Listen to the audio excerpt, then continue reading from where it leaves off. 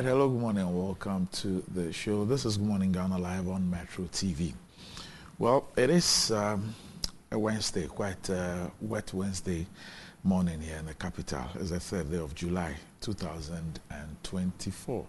By His grace, we're live and we're here with yet another edition of the show. Our gratitude to go to Most High God for the very privilege of being alive and, of course, the opportunity of having another conversation around the top stories making rounds here in our dear Republic. I'll let you into our panel for the morning's conversation shortly, but let's take a look at the front pages of our newspapers. Daily Graphic. Achieving the SDGs, extend debt relief to Africa. President Akufo-Addo tells development partners. Ambulances were not fit for purpose because Jakpa. GVC rolls out digital media structure. Stanchart posts 1.3 billion cedis profit before tax. Irregularities decline in latest Auditor General's reports. The Ghanaian Times. Accra begins major cleanup exercise. Regional Minister Gamanche Accra Mayor lead efforts to clean city of filth. Diligently scrutinize financial agreements and loans before approval, Asante task Parliament. And Maiden Quarterly Economic Roundtable, stop announcing new taxes to increase revenue, rather improve efficiency in tax collection, Dr. Sowa. Let's prioritize human capital development towards attainment of SDGs. President appeals to African leaders. Daily Guide. 2.37 million euros ambulances not fit for purpose, Jakpa admits. SDGs Action Summit. Nana pushes for more youth investment.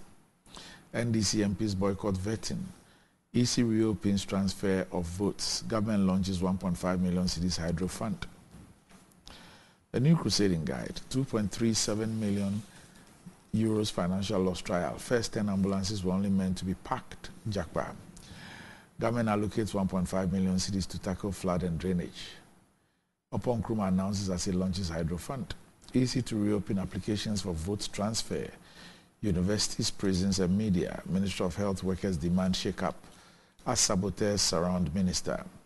Road safety improvement measures introduced. President Akufo-Addo's 4-point agenda to accelerate SDGs implementation. Keeping Accra clean. Gamanche Mayor lead onslaught against filth. The Insight. Galamsey, mining engineer says Akufo-Addo's approach to tackling men is wrong. Looting of state lands hits Supreme Court as Judicial Service sues AG and 2 others over sale of judges' bungalows. Scrapping Council of State for second chamber good idea. Political scientist backs Alan's proposal. Nungwa Stool signs MOU with Prestige Group to manage its landed properties. Colombian social movements reject U.S.-Colombia military exercises in Pacific Ocean. The Herald. Judicial Council boldly stands up to Akufo-Addo and Chief Justice, rejects additional Supreme Court judges. Stanchart Ghana announces dividend payout amid strong 2023 performance. NHI is on new trajectory under Da Costa Boaji. Dubai company storms court next Thursday on ambulance case as Jakpa reveals government elements damned accessories at Tema Port. Ho High Court sets 29th July for Ameu's judgment. Minister runs from witness box. The Informer. Citizens' despondency in democracy. Francis Poku raises red flag. Elections 2024. IMF warns Ghana against reckless expenditure. Grabbing of judges' bungalows. Attorney General, Lands Commission sued. Ramadan rice case. Court throws out Issa Seidu over ownership of Lele rice. Claim to celebrate Homowo campaign. Zoom Lion partners Gamanche, others to raid Accra filth. The Inquisitor. IGP consultative probe. Extrajudicial killings pop up as Highlands attack committee chairman. Gamanche, ministers, others clean Accra. Chairman Sabonsu, OK's DMB, NAPO combination. COSA calls for collaboration to solve urban mobility and accessibility challenges. Ghana Link wins huge at Ghana Shippers Awards. The Daily Statesman. President lays out solid plan to accelerate SDGs implementation. Minister urges joint effort on urban accessibility solutions. Works and Housing Minister launches Hydro Fund. Gamanche leads sanitation crusade in Accra. The Ghanaian Publisher. Government sets up hydrological fund to address drainage and dredging challenges. Gamanche, ministers clean Accra. Finance Minister slams minorities and patriotic conduct. Financing gap threat to Africa's SDGs, President Akufo-Addo. The Accra Times, quality of democracy is determined by Parliament, Bagbin. Information Minister briefs Parliament on RTI 2024 outlook. Gregory Afoko's family worried over GBA's hypocrisy and selective condemnation of human rights abuses, and yet to even acknowledge receipt of a petition by the family a year ago. Konkomba culture, a rich heritage worth preserving. Baomia's vape choice, the seasoned, solid and serious Dr. Poku Prempeh. The New Finder, 1.5 million cedis allocated to hydrological fund, acid money to mitigating flood risks, improving water management. Experts stress strict fiscal discipline to support economic recovery. President outlines 4-point agenda to accelerate SDGs implementation. Prosecution of persons behind financial sector mess too slow, Dr. Addison. Clocksack declares nationwide strike. Daily Post of 2024 election and vigilantism. Is Akufo-Addo planning another murder spree as happened in 2020?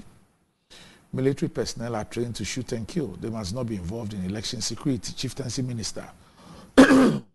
Protecting the national purse from Akufo-Addo and his cronies. We cannot be silenced, says Ablakwa. You will lose our votes if you stick with arrogant Napo as running mate. Pro-NPP group caution Baumia. And that's about it for the front pages. We'll be back shortly.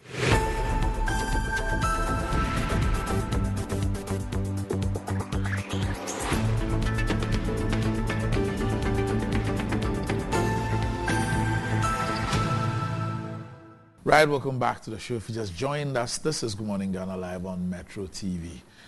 With me on the show this morning, I have Kwesi Pratt Jr., who's the managing editor of the Inside newspaper. Kwesi, good morning. Good morning. Also with me on the show this morning is a government spokesperson who's also a member of the Baumia 2024 campaign team, Eric Amwaku-Chum. Eric, good morning. Good morning, Randy. Right. Kwesi, Monday was 1st of July. You know, how did you spend it? You know, I'm still in my withdrawal syndrome mode. You know, to get up and know that the 1st of July is not a holiday. Still. Yeah, I mean, you wake up with the feeling that it's a holiday. Then you realize that it's not a holiday. And then there's a flash. And you begin to wonder why. I mean, it's really incredible that any government will seek to downgrade the 1st of July, especially a government which pretends to be interested in who the founder of Ghana is and who really struggled for national independence. Because it's obvious that 1st of July is actually the culmination of our victory over colonialism. Understand? The victory over colonialism came in 3 phases. The first phase, obviously, was in 1951, when Nkrumah became the leader of government business. And then in on March 6, 1957, when we achieved partial independence. And our full independence was really achieved on the 1st of July 1960, when Ghana became a republic. And somehow, strangely, this government has come to the conclusion that the 1st of July is not important. It's been really baffling, exceedingly baffling. But of course, it does appear that there may be some reasons, very bad reasons, why government has decided that the 1st of July ought to be downgraded. And perhaps the most important reason is that if you take the 1st of July 1960, there cannot be any doubt that the main architect of the Republican status was Kwame Nkrumah as leader of the Convention People's Party. There's no doubt at all. that he was the main architect. So if you're moving on the trajectory that he didn't contribute as much as others to Ghana's independence, you would try by all means to avoid the 1st of July in order to be able to denigrate his efforts at national independence and so on. So that may be the reason. Bad as it is, it may be the reason. Of course, the other reason simply has to do with the fact that you have a government in power which traces its antecedents to personalities and institutions which openly did not favor the achievement of independence on 6 March 1957. Of course, the historical record shows the delegation which went to England to plead with the British not to hand over, the reins of government to the Ghanaian people at that time, because we had not sufficiently learnt the ways of the British, and that it was important to delay, the achievement of independence. There were those who at that time insisted that we should still have the effigy of the Queen of England on our currency, rather than to have our own president's effigy on the currency and so on. So all of these things play, into the equation. And whilst we cannot be surprised at the institutions and personalities who are engaged clearly in this shenanigans, we would be surprised and have to be surprised at the fact that national independence is being downplayed, in this era of our history.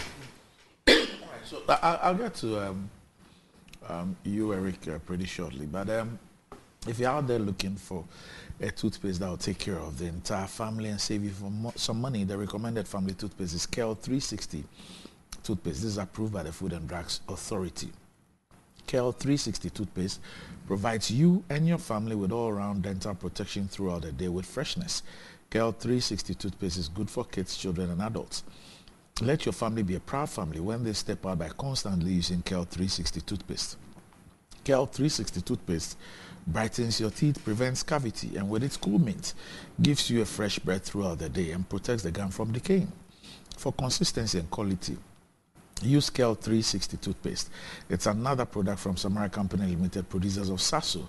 It's available in all supermarkets, malls, and provision shops.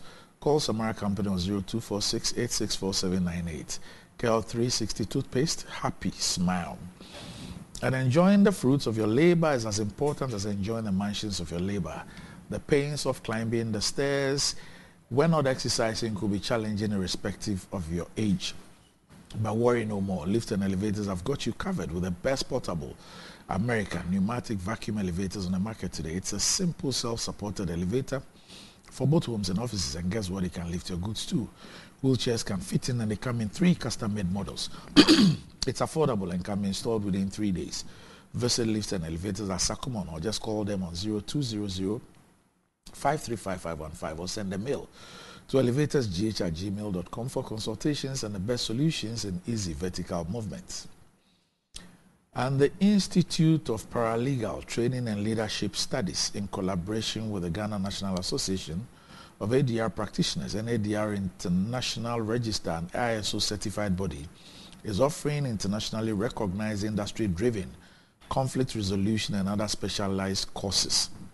These are a Professional Executive Master in Alternative Dispute Resolution, Professional Executive Masters in General Paralegal Studies, Professional Executive Master in Chieftaincy Law and Sustainable Development Practice, Professional Executive Master in Industrial and Labor Relations and Practice, Professional Executive Master in Family Law and Conflict Resolution. And they have an exceptional team of facilitators who are well versed in their subject areas and are ready to equip participants with the skills they need to influence industry in the right direction. Individuals trained in ADR by them qualify for admission into the prestigious membership of the Ghana National Association of ADR Practitioners. For admissions, you can call the Institute of Paralegal Studies on 0303-960-798, or you can WhatsApp them on 0509-634-027 or send a mail to ipls.edu.gh@gmail.com. So Eric, if our kids or anybody were to ask, 7th of January is a holiday, and that is the advent of the Fourth Republic. How come the First Republic, yes, so the Fourth Republic is the most enduring republic. Mm-hmm. How come the First Republic, that rarely gave you total political independence, is off the table? How do we explain that? Randy, and what would we have? And what would we have lost if, for example, in believing that 7th January was such a big deal because it's the most enduring democracy and not to be elevated, we had left the 1st of July, which also recognizes the fact that this is when we had our total political independence? Well, thank you very much. Thanks for the opportunity once again. Good morning, Uncle Chrissy. And Randy, good morning to you as well. And of course to the viewers this morning. I think that we all grew up with the fact that on the 1st of July, it's a public holiday. So if you're a kid and you're in school, that becomes one of those things that you essentially looking forward to. But then I also took my time to look at the number of holidays that we have that basically does, if you like, the exact same thing or even more. So we have the 6th of March, which, like Aunt Chrissy said, is significant in terms of the independence of this country and the fact that it's celebrated every year without, I'm not sure that we would ever get to a point where the 6th of March will not be celebrated in this country. And that's a national holiday. Then one of the things that he tried to talk about is the fact that it's almost like an attempt by a certain group of people to denigrate the legacy of certain persons, i.e. Dr. Kwame Nkrumah, who is the first president of this country. But then I also realized that we're still celebrating Nkrumah's birthday, which is the 21st of September, every year. And it's actually also a national holiday. Then we have the 4th of August, which is also a Founders' Day that has, if you like, Nkrumah also as a very prominent, if you like, a key protagonist in the whole struggle for this country, and is also celebrated on that particular day. Now, you just mentioned the 7th of January, which for me has become very significant because at least every 4 years, on the 7th of January, we usher in a new executive to basically run the affairs of this country, and that's also celebrated. So that at least on a day that a president is being sworn in or that inauguration is being held, it becomes a holiday for all Ghanaians or people who live within the jurisdiction to also be able to savor the occasion. I don't think that the 1st of July in itself has been taken off completely. I think that when you read the Act, the Amendment Act, together with the AU Day, which was also used to be a holiday, has become more commemorative. And the significant conversation here is that almost every time that there's a public holiday, you also have a certain group of people even questioning the rationale behind having so many public holidays within this country. And so for me, I think that maybe the focus should be on when it gets to the 1st of July, when it comes to commemorating this particular day, which of course it's going to be significant in the way we govern our country and how our country has actually come. We would have a conversation as to how we'll be able to remember this particular day and how significant it is for us going forward in terms of our development as a country. And so for me, I would focus more on what we do to commemorate that particular day. In terms of the ideological conversations and differences and what pertain at that time, I'm sure if we start this conversation, we will not finish. Because there are always people who would have divergent views, and there will also be schools of thought. You know, the last time we were speaking on a similar subject, I was talking about when you're doing O-level history and you pick up an Edubois book and you pick up an F.K. Boa book, and there's a certain account that was supposed to have been the same, you realize that there are different perspectives in terms of how these things are being reported. So for me, I believe that we've come a long way as a people. If we definitely have to go back into history to look at the mistakes that we've made, we should be able to do so. But this is 2024. I mean, I think that it's about time that we moved on from some of these things. And it's not in relation to a particular group of people, but I think that anytime these conversations come up, it basically opens a lot of old wounds and people become very sensitive and emotional and all of that. But, I mean, these are decisions that are taken. And, you know, for example, you have a constitution that gives the president the mandate to be able to do some of these things. So for me, I feel that we have to move on. But if you ask the question, what can we do for our children to be able to understand the significance of the 1st of July? By all means, let's make sure that it is not lost on all of us. And it still remains a very important day and date in the history of this country. And I think that we can move on, to be honest with you. All right, thank you. There are two important issues which need to be settled. Okay. And for me, the first important issue is the issue which my brother here has raised about the apparent wastefulness of so many holidays. Okay. The answer to that is very simple. Holidays should not mean that you should sleep and go to the beach and get drowned. You can use holidays for productive purposes, and there are many examples around the world. One example which comes to mind immediately is how the Cuban people were mobilized on holidays to harvest sugarcane, which is productive.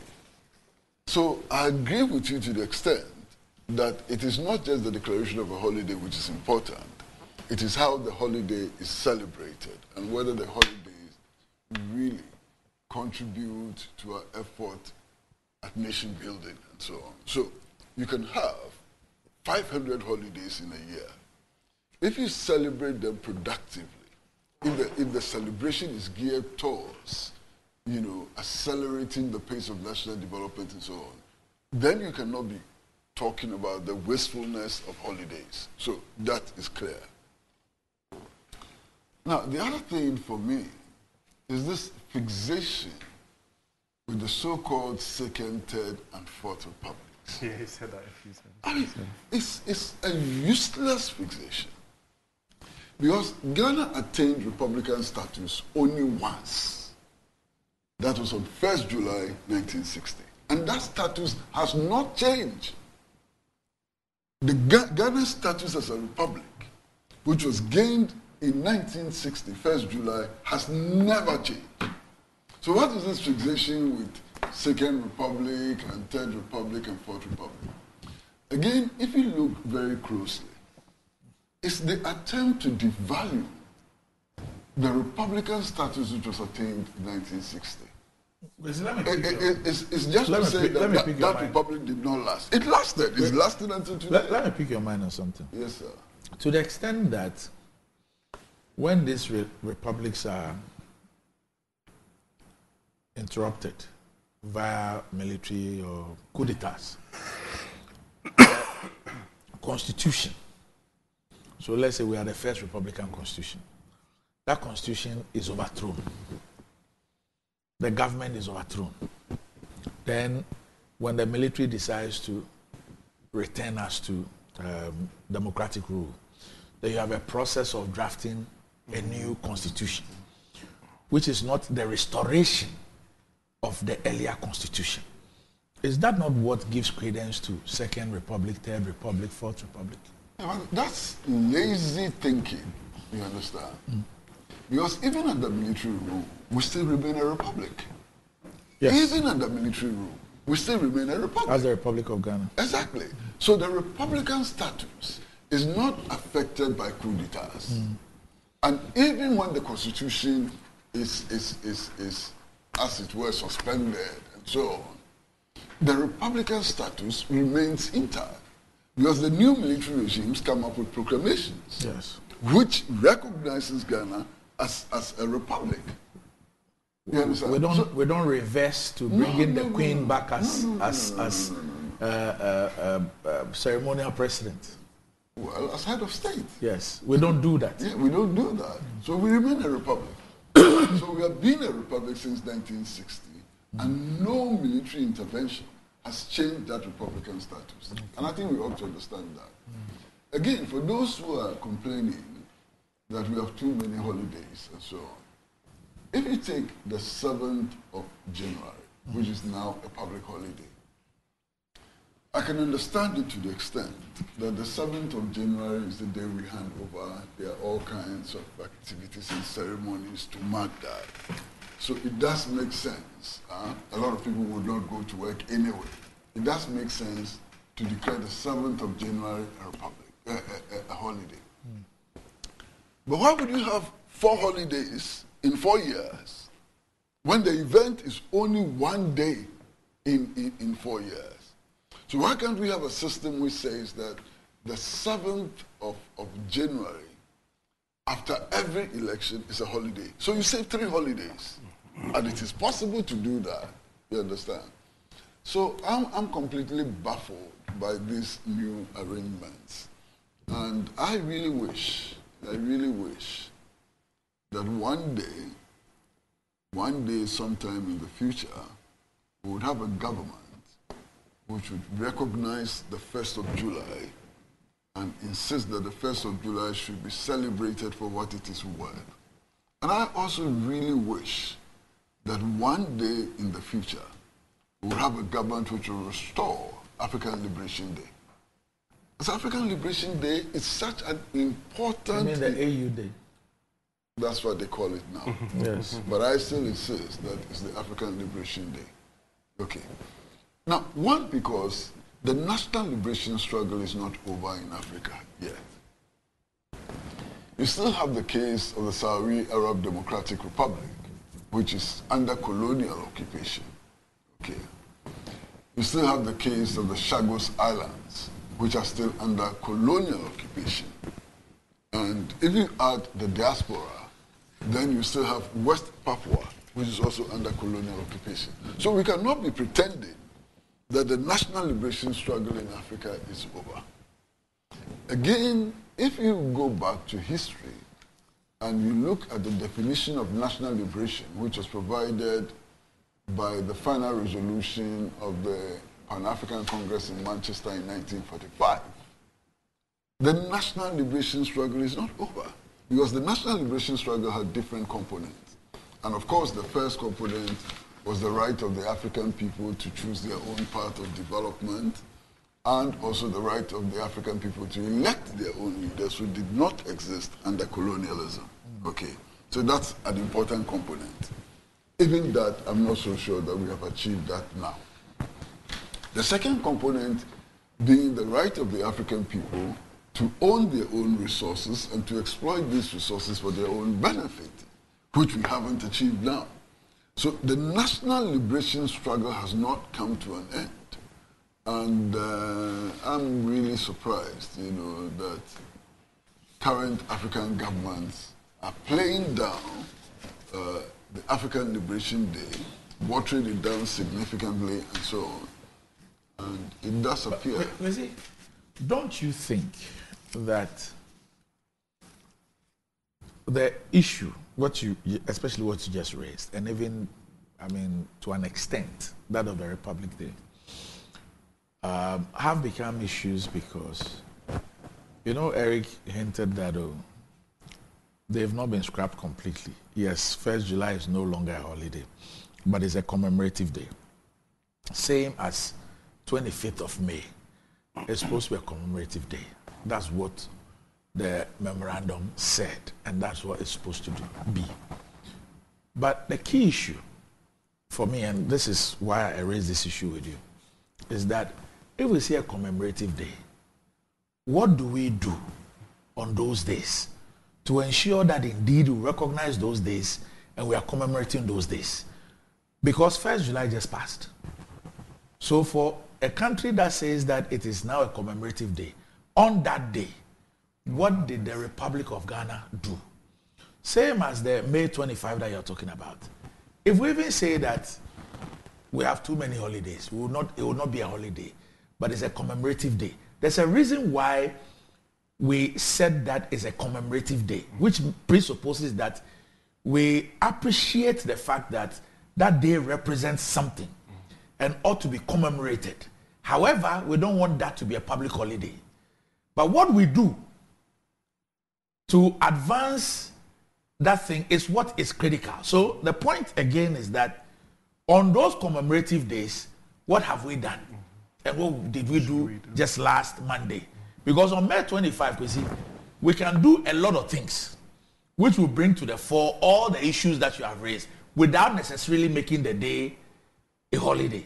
But it appears like, well, maybe we just put a commemorative day there just to create the impression that, look, yeah, we appreciate that it represents something. But then when it comes to actually doing something, it's zero.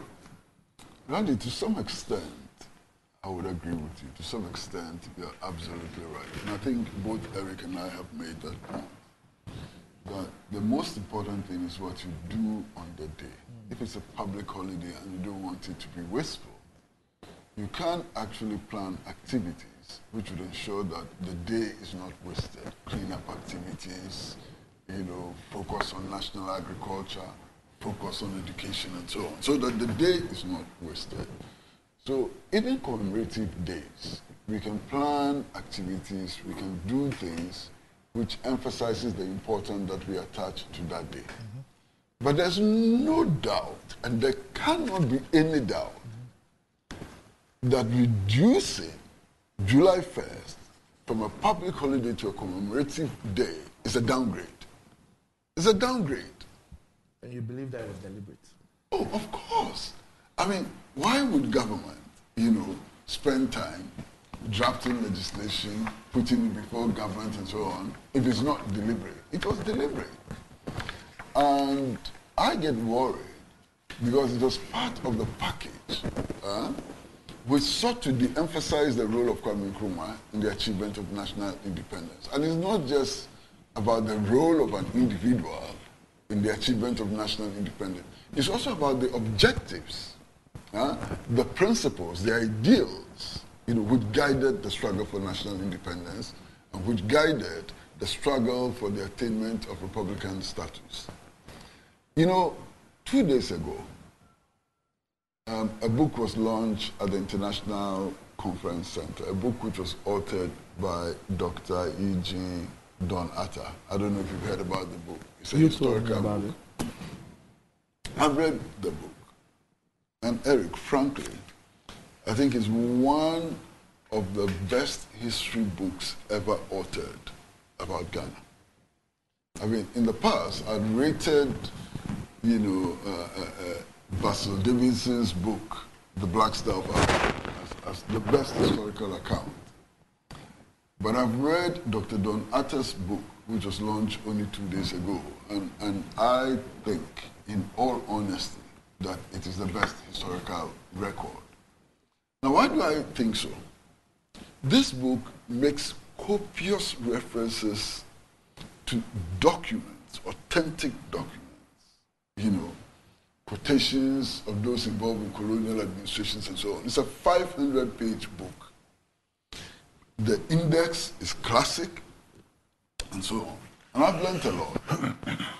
Now, Randy, there is something in that book, the very early part of the book, I think it's page 6 or so of the book, as part of the introduction. One of the quotations which the book brings forward is a quotation from the Lord Frederick Lugard. And I'm sure all of you will remember the Lord Frederick Lugard, because earlier historians had credited him with being the person who propounded the theory of indirect rule and became the principal administrator of the principle of indirect rule and so on. Of course, that account is not true. Because if you look at history very closely, the idea of indirect rule came from the girlfriend of the Lord Frederick Lugard. It was an idea that his girlfriend, who happened to be a journalist, actually put forward, and so on. Even naming of Nigeria was a product of his girlfriend's work. The girlfriend was a journalist and so on. But that's not the point.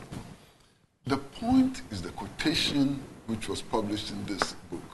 And in that quotation, Lord Lugard says that, look, after some time, these Africans, and he refers to us as Negroes, which is very offensive, okay? But then he says that these Africans would rise up against us. They would drive us out of their land. But we have to take measures to ensure that even after independence, we'll control these Negroes and make these Negroes believe that of all white people in the world, the British people, British white men, are their natural allies. Direct quotation. So, what was the independence project from the British point of view? The independence project from the British point of view, according to Lord Lugard, was to hand over to their agents, their collaborators, and the chiefs. Okay. So Nkrumah completely upset that plan of the British and brought the masses of the people into the forefront of the struggle. And no doubt that on February 24, 1966, the British intelligence services, in collaboration with the US intelligence services, decided to overthrow the Nkrumah government to return us to what you may call the status quo ante. Okay? So the 1966 coup was just to return us to the status quo ante, to the status quo which they, the British, wanted for their agents, their collaborators, and their chiefs to be in the center of the governing machine, of Ghana and so on. It's clear. Now, I want to believe that some things have happened since February 24, 1966, which affirm the implementation of the strategy. I cannot understand for one moment why our foremost international airport is still named after Kotoka. I cannot. Especially as some of the prominent coup plotters have come to denounce the coup. I had the privilege of interviewing Mr. A.K. Deku, who was an architect of the coup, a few weeks before he died. And that interview is available, in which Commissioner of Police A.K. Deku declares that as far as he's concerned, the best leader Ghana has had is Kwame Nkrumah. I then asked him, if Kwame Nkrumah was the best leader that we have had since independence, why did we participate in overthrowing him? And his answer was that, look, the conspiracy had been hatched in such a way that if he decided not to go along, he would have been killed, and that the coup would have occurred anyway. It's A.K. Deku. It's A.K. Deku who took part in the coup. So after all of these confessions by persons who were involved in the plot and so on, why do we still insist on remaining on this path of recklessness which devalues our history? I cannot understand. Okay. I simply cannot understand. And if you like, I'll send you a copy of the interview. You can play it on your network. As a matter of fact, I did the interview for TV3. I watched it. Oh, you watched it? Yes, I watched it. Yes. Right. Okay. No, I was just trying to comment on even the commemoration of the holidays and what we do with it. For example, in most other parts of the world, they have what they call the bank holidays, right? So the day itself will still be commemorated, but for purposes of the celebrations and what it does, even for people to travel back to their families and all of that, the day is set aside. It's usually a Monday, after that particular holiday. And then they actually give those Mondays as holidays so that people would have longer weekends to go and do all sorts of other social events and all of that. So even when people talk about productivity and, I mean, the essence of giving out some of these holidays, I think that these are some of the things that we can probably also learn from. So that usually what tends to happen is that, for example, you have a holiday in the middle of the week on a Wednesday, and a Thursday people have to go back to work, or stuff like that. I think that there are things that we can actually take a note of and then use. All right, let's get on to your party and your candidate. So last week we heard of a meeting, a Zoom meeting between Alhaji Bawumia and President Akufo-Addo. And we're told that that was when the Vice President communicated his choice to the President. And that then paved the way for all media houses to then publish that Napo gets the nod, he is the man. Subsequent to that, we've seen a notice indicating that tomorrow there will be a National Council meeting, a NEC Council National Council meeting tomorrow, and obviously the agenda is to deal with that. In the last few days, we've also seen photographs and stories apparently giving us the impression that indeed there's a move to either reconcile or mend fences. So we've seen one with Alhaji Bawumia, Napo, Wontumi, and others. We've also seen a story that says that the parliamentary caucus has met the flag bearer. They support his choice. We've also seen one headline today talk about Osechi Mensah Bonsu. Obviously, he's part of caucus, but they say that Osechi Mensah Bonsu. And I'm sure he had to do with that interview granted and said that doctor doesn't need any arrogant and hot-headed person. So we've seen that story today. So it looks like there is that thing going on and all that. You are from that camp. A few days on, what's the feeling like in your camp? He's not from that camp. He's actually a member of the campaign. Yeah, so that's what I mean by he's from the camp. I thought you were devaluing his position. It's a very important person. I'm sorry. Apologies. Very, very important. Apologies, sir. I'm sorry. Please pardon me. Please pardon me. Well, I mean, I think that, like you rightly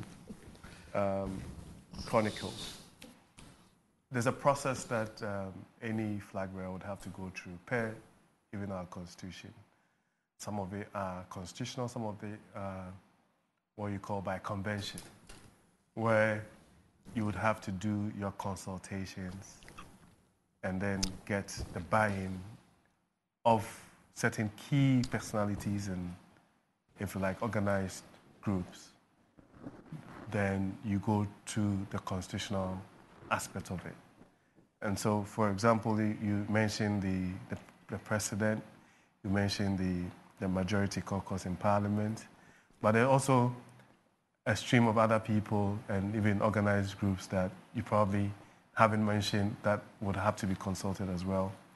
Now, constitutionally, you have to go to NEC, and then NEC would also, once NEC agrees, you now go to the National Council, which is basically the body clothed with the power to actually accept or not of the choice that you have made. And I'm sure that these processes have been respected, it's been adhered to. But we are in a political enterprise. So sometimes some of these conversations and these meetings will definitely come to the public domain. But for a political party that prides itself in making sure that we stick to the constitution that we are governed by, the processes has to be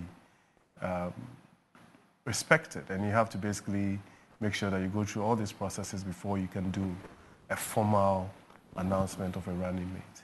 But from where I sit, by and large, the choice that the flag bearer has made has been widely accepted by the rank and file of the party. And these key, if you like, protagonist and organized groups within the party.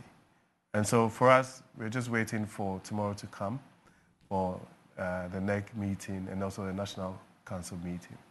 I'm sure that they're very close to where the action would actually happen. Mm-hmm. So you would definitely get the official announcement, and then we will proceed from there. What went into the choice of Dr. Opoku Prempeh? That question would have to go to the flag bearer. But if you want me to... He hasn't briefed you guys. No, but that's what I'm saying. That, I mean, when there's a lot of things that would be considered. But apart from all the things in terms of competence, in terms of a right fit and all of that, a vice president's role has to be one that has to go to somebody that you can trust, somebody that you have a relationship with, somebody that understands your language. When I say your language, not necessarily what we speak, but how you relate to people, your vision, and is able to complement who you are as a president. So every president is as good as, if you like, the vice president that they have. And I'm sure that that is some of the reasons and the considerations that are gone into the nomination. But, you know, I think that we also have to be very clear in our minds that the process, of course, sometimes will be very, if you like, tensed. Because in our party, I'm sure that if you want to find 200, 300, 400, 500 people who would be running mates, you can find them. But the reality is that the decision is a sole preserve of that of the flag bearer. And once the decision is made, then everybody has to rally behind that particular decision. And then we'll go out there and prosecute a campaign. And I believe that if we're talking about the attributes of the nominee, you realize that, I mean, when it comes to public service, when it comes to competence, when it comes to his own charisma and relationship with the people, is there. And then we can be able to make references to that. So for me, if you ask me, we're very excited. We are happy that gradually the process is coming to a certain conclusion, because sometimes some of these little asides, if you want to put it that way, sometimes distracts from the clear vision that we should be having and the focus on going out there, telling our side of the story, and prosecuting a campaign for 2024. Right. Rosie? Well, the first comment I'd like to make is that at a certain point in Napo's political career, he used to sit on Good Morning Ghana like you are sitting. He used to be my partner in the early morning debates and so on. And his elevation to the position of vice presidential candidate perhaps spells hope for people like Eric, that it is just possible that at some future date, people like you would also emerge as very prominent leaders of your party. And to that extent, I cannot be sad that Napo has been chosen. But you see, Randy, I'm learning for the first time that the meeting at which His Excellency President Nana Addo Dankwa Akufo-Addo was informed of the choice was by Zoom. Wow. Yeah, he was out of the country. And he could not be briefed before he left the country. He could not be briefed after his return. It had to be by Zoom. Maybe that was the formal meeting. Yeah, but then there must be compelling reasons why such an important meeting is conducted by Zoom. You understand? And I don't know why, but I'd like to find out a lot more detail about how such an important meeting of informing His Excellency the President about Dr. Bawumia's choice was done by Zoom. That's one. Now, I've been told, and Eric, please correct me if I'm wrong, that the Bawumia campaign did not release a statement about this meeting, did not put this information in the public domain. Yes. I'm also aware of the fact that the Jubilee House, the Flagstaff House, did not issue a statement on this matter. And yet, I mean, the following day or two, this matter was on all the front pages. And in fact, many of the reports in the different newspapers were identical. So it does suggest to me that somebody deliberately put out this information. Now, what was the motive? Whoever put out this information, did he have the authority of the presidential candidate's campaign? Did he have the authority of the president himself? And so on. But you see, Randy, I read those reports very carefully. And I suspect that there was some mischief involved in that report. Even Graphic, Daily Graphic, reported that when the president was informed, he spoke his mind. And that is repeated in many of the reports, that the president spoke his mind and eventually accepted the nomination. Unless my English teacher was so horrible. So, from this reading of what was put out, it does appear that there was some hesitation on the part of the president. He didn't readily accept the nomination. He spoke his mind and eventually came to accept the nomination. That is the language which is used in the report. And it makes me a bit, queasy. What really happened? When the president spoke his mind, what did he speak to? And how did he eventually, the operative word there is eventually, how did he eventually come to accept the nomination? Now, be that as it may, we were also told that all the major stakeholders had been consulted at the time that the announcement was made. Okay. That is also being contested now. And I've read the statement made by the Honorable, what is his name? Apia Kubi. You understand? I've read the statement he made. I've actually listened to him directly and so on. And one of the things he says is that the parliamentary caucus had not been consulted at the time the announcement was made. But no announcement was made. An announcement was made. By who? You would know. Why No announcement was made. There were news reportage. Who put that in But the that news? we can't. But I mean, Brandy is here. He's like a renowned media person. These things get out. You know what I'm saying? They didn't just get out. But what I mean is that Eric, it wasn't. There was no official announcement from anybody. But there was an announcement. By who? You should know. I wasn't at that meeting. I couldn't have known. Yeah, no, but It must be somebody who was privy to the meeting. Unimpeachable sources. But you see, for me, the key thing is that at least 3 newspapers used the same words to describe what had happened, which would suggest that there was a syndication. That's correct. Which would suggest that there was a syndication. Now, whoever masterminded that syndication must have been privy to the meeting, must have known what happened in the meeting.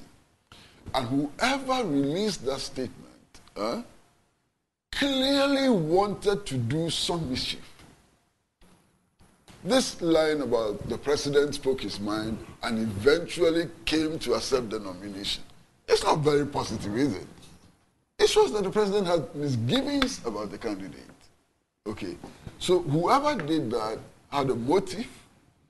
Whoever did that was subversive of the process. Whoever did that aimed at angering people like Honorable Andy Apia Kubi. whose main point was that there could not have been wide consultations when the parliamentary caucus had not been consulted. You know.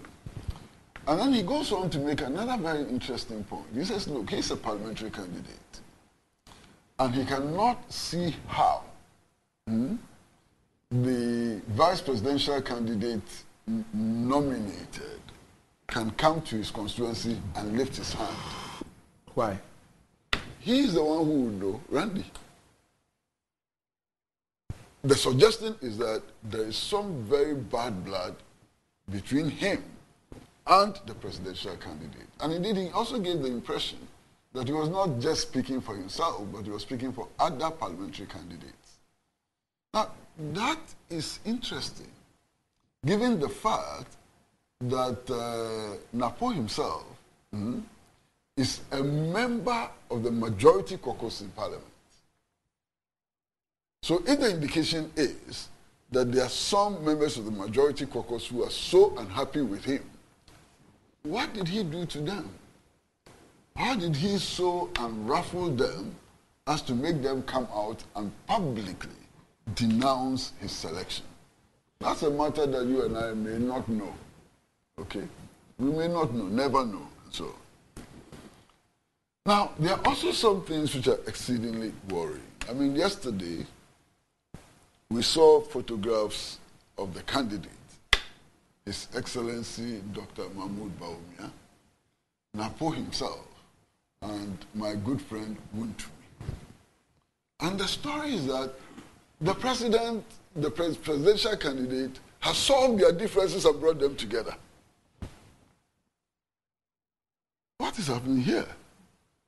First and foremost, one of the reasons why supporters of Napo have been most strident in pushing him forward is their claim, which I don't support anyway, that Napo comes from the Ashanti region, is an Ashanti royal, and is likely to mobilize Ashanti behind the presidential candidature of His Excellency Dr. Mahmoud Bawumia. Now, from what Andy Appiah Kubi is saying, it does give the impression that Ashanti is not united behind him. From the picture and story which was carried by most newspapers yesterday about the presidential candidate patching differences between the regional chairperson, not an ordinary person, and Napo. So how then can we sustain the assumption that is the candidate to rally Ashanti behind the presidential candidate? I don't know. Okay. Now, there are other statements which are also worthy of note, and one which Randy just referred to. And I think that's most important. Statements about the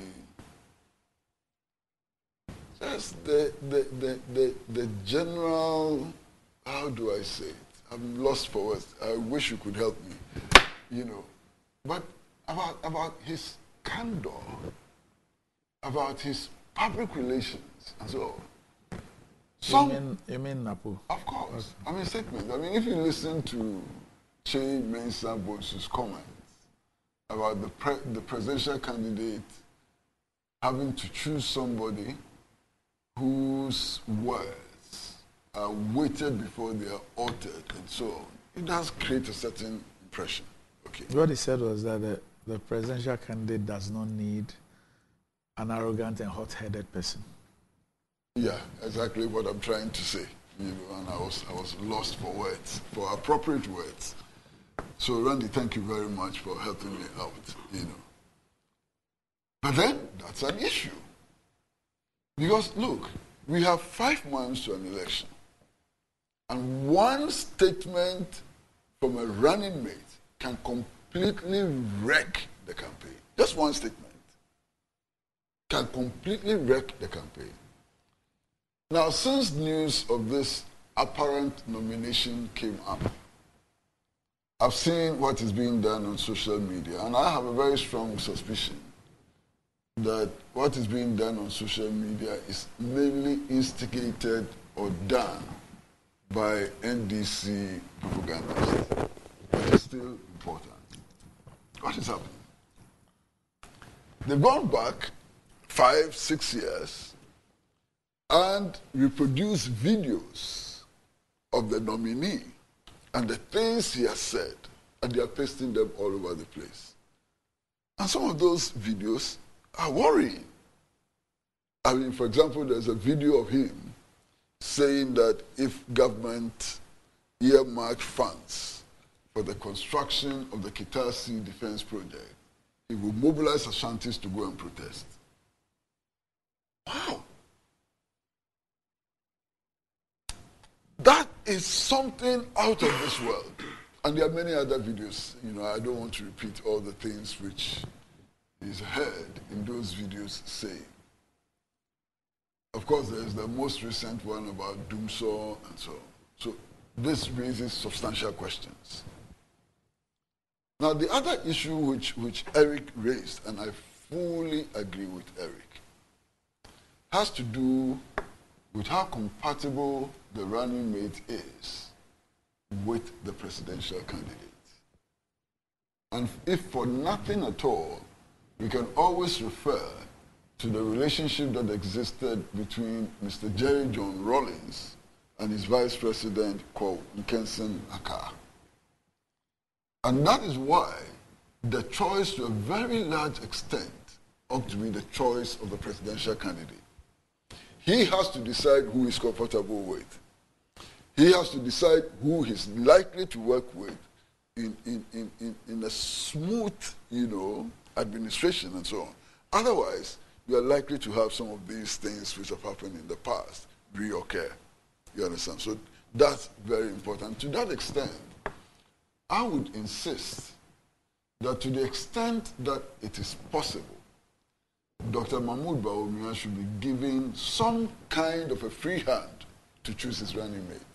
If it doesn't work, it will be upon his own head. If it works, perhaps Ghana will become the beneficiary. Are you suggesting that this choice is not his choice?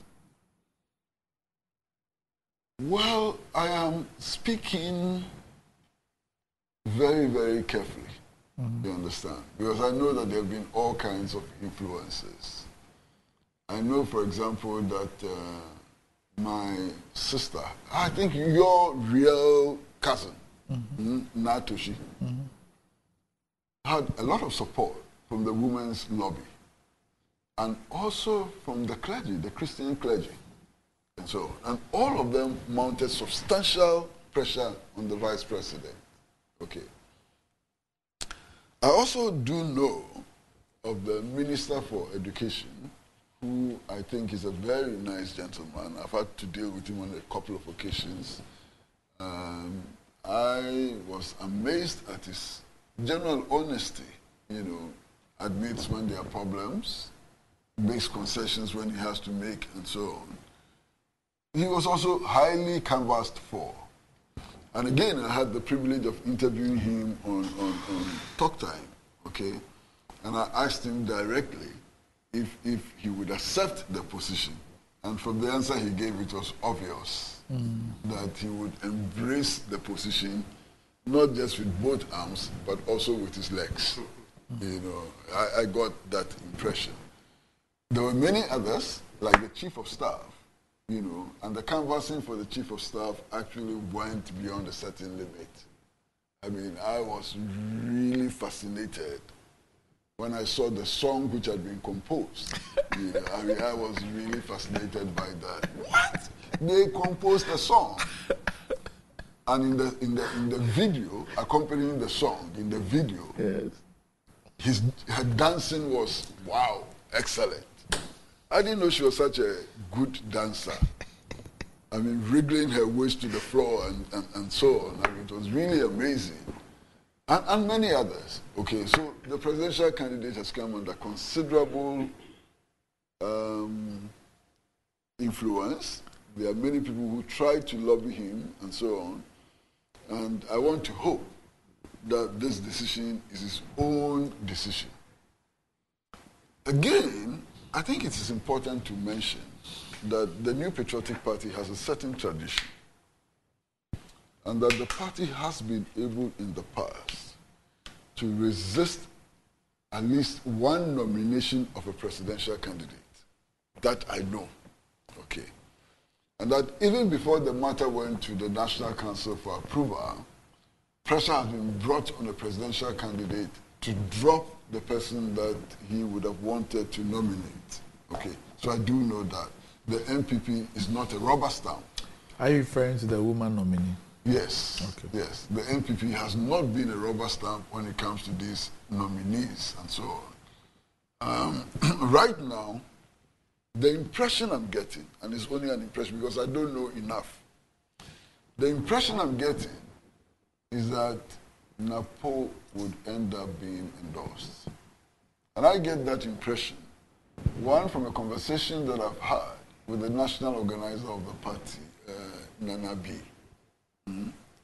who is so passionately in support of NAPO. Very, very passionate. I mean, you can tell that he will do every and anything to make NAPO's candidature become a reality. And the passion with which he spoke and so on. And of course, you cannot forget the fact that he has been a backer of His Excellency Dr. Bawumia from the very beginning. He was one of those who backed him very strongly. And his voice must mean something. And his voice is clearly for NAPO, you understand. I've spoken to other members, prominent members of the party, who appear to be keenly supporting NAPO. What worried me was the reasons for supporting NAPO. The reasons he gave you? They gave me. Okay. They gave me. And the reason is that he's in a fighting mood. He wants to fight. He's dying for a fight and so on. Now, if he takes statements he's made in the past and so on, if he's in a mood, that mood to fight as is being described by party stalwarts and so on, I worry. What is he going to say again? I will really worry about what he's going to say again, you know. But, Randy, as I said from the very beginning, we all of us, we can only wish our friend Dr. Matthew Opoku Prempeh the best. He's a friend of ours, okay? Even though ultimately the interest of Ghana must be supreme and must guide what we say and so on, you cannot also ignore the relationship that we came to build, you know, together and so on. So we can wish him well. That is not to say that people should go and vote for him, but generally to wish him well in his aspirations to become Vice President of the Republic of Ghana. Perhaps the only thing that I can add is that the national situation is horrible. And all those seeking power must be minded by the state of the nation, because the tax ahead will be huge. The tax ahead will be humongous. The tax ahead is not easy at all. And those clamoring to be presidential candidates and running mates and so on ought to keep that at the back of their heads. Right, just a couple of quick points. So the first thing is about being a member of a political party. You know the kind of people that make up a political party, people from divergent places with views and opinions and all sorts of experiences. And so it can never be that you'll be a member of a political party and you will not rub off people the wrong way at a certain point in time, or people won't even have a certain, if like, dislike, or would even express some kind of disquiet. In this enterprise as well, you also know the fact that people just have preferences. People have people that they know. There are people that you went to school with. There are people that go to the same church as you go to the same mosque that you go to. There are people that have family relationships. So sometimes, for me, my orientation really is that you will never, ever be able to make a choice that will be overwhelmingly or be unanimously approved by everybody. But in the spirit of how a political party is run, once a decision is made, a decision has been made. And everybody who is a bona fide member of that particular political party has to abide by those decisions. You understand what I'm saying? So you could choose anybody. You could choose anybody, and there'll still be people who would have some reservations about that particular choice. But my little experience even in this game is that there are people who, for example, there are people who opposed the nomination of the current flag bearer who are now key members of his campaign. Right? You understand what I'm saying? And so for me, I look at it from a certain orientation that once these things are done, people would now understand the real reasons why it's been done, and then we'll rally behind the flag bearer's choice, and then we'll move on and prosecute a campaign. Okay. But there's just one more issue, and I think that issue came to a head yesterday when there were rumors of the resignation of Mr. Dangote as chairman of the campaign team. Now, I'm surprised that as of today, that has not been confirmed or denied. Is there some truth in it? Because if there is some truth in it, that would be a danger signal. But Eric is here, let's ask him. Yeah, but that's why I'm raising the issue. And so let him answer before we proceed. No, but let me lay the grounds. Okay. You know. I thought you would be better off hearing his answer. Oh, okay. I agree with you, Randy. Because he said it's not been confirmed or denied. Yes. So please, can you confirm or deny it for us? There's no resignation. I mean, you see, I think that sometimes what I that read, Eric, just mm-hmm. what I read was that he has not attended any of the meetings, and that there was even a meeting recently. He didn't attend that as well, and that he's not too happy with how the campaign is being run. He's been talked to at least attend Thursday's meeting and to come back and be part of the process. Can you confirm or deny this first? I don't know what you're talking about. Okay. But all I can say is... But I'll be surprised if anybody has reached him.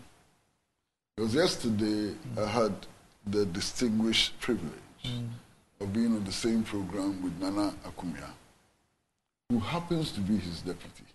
Yeah, he's a vice chair. Yes, and one of his deputies. Yes, there are two vice chairs. And Nana Akumia actually indicated on air that over the last 3 days he's been trying to reach him and he's not responding to his calls.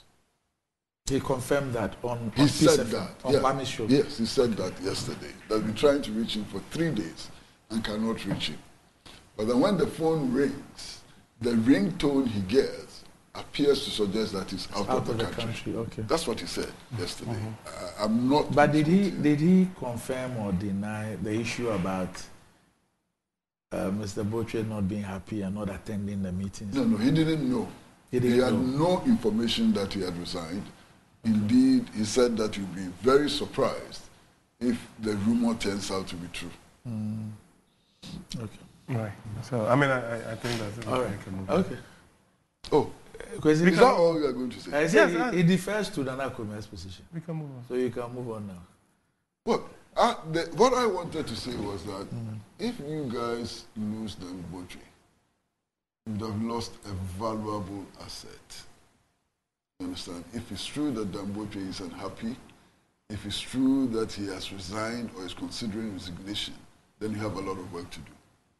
Because one of the very few people you have in the campaign whose credibility is intact and who has demonstrated over the years that he's honest.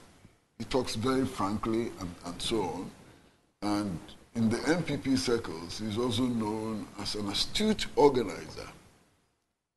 Please don't lose him for your own sake. All right. Okay. Well, it's time to take a break before we lose some money.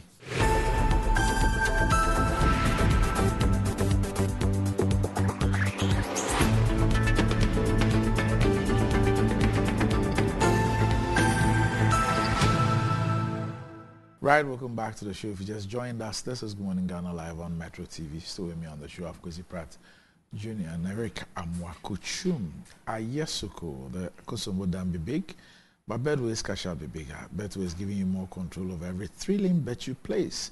Enjoy the biggest and most reliable cash out in Ghana on Betway without any hassle. Sign up today at betway.com.gh.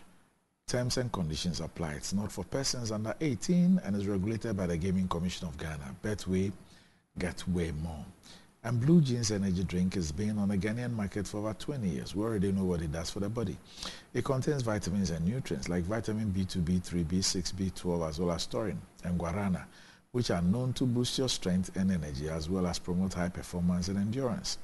Blue Jeans Energy Drink has been tested and tried. It's indeed the best. Blue Jeans Energy Drink is for bold and active men and women. So go on, grab a cold can and power your day. It's in shops nationwide. You can reach Budget Cash and Carry Limited on 0208 128190 or 055 001 0000. Okay.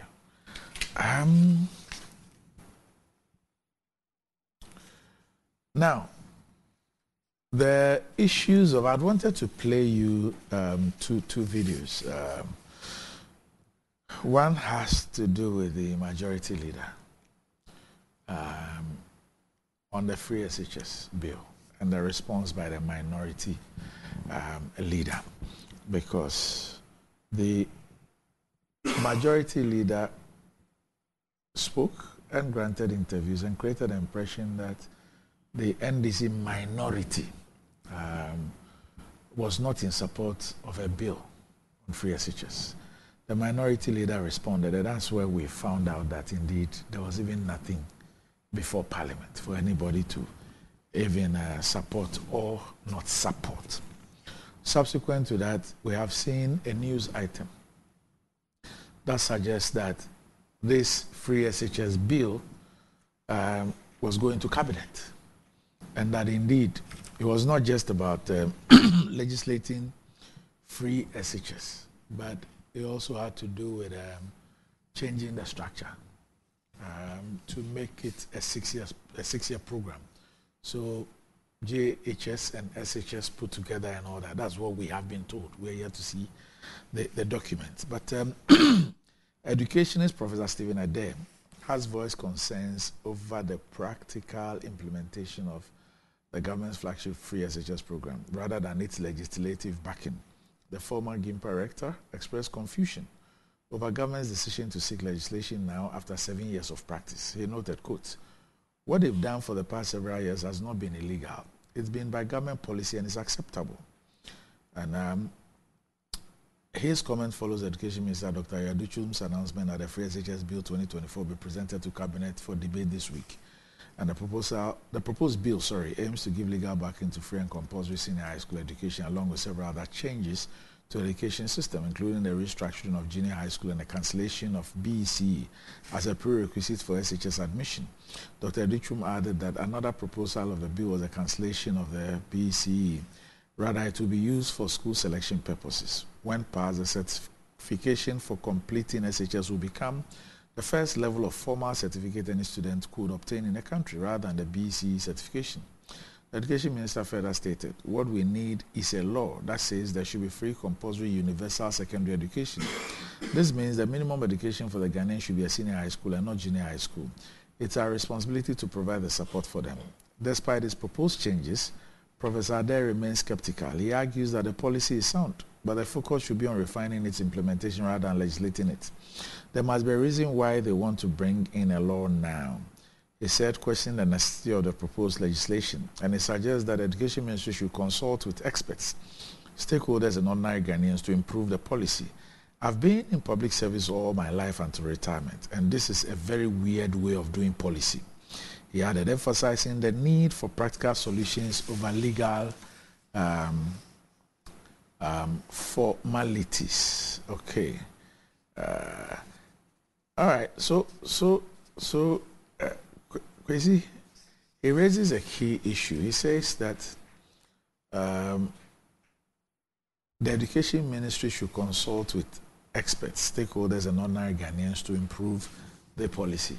I've heard other people also raise the issue that why go to Cabinet for Cabinet's approval? You know, initially the impression that was created was that it was just to legislate a free SHS. because of that, if there's a change in government, it will be discontinued. So let's legislate it to prevent any the future government from stopping it and all that. But what Education Minister has disclosed to us now is not about that. It is about completely changing the structure of Ghana's education.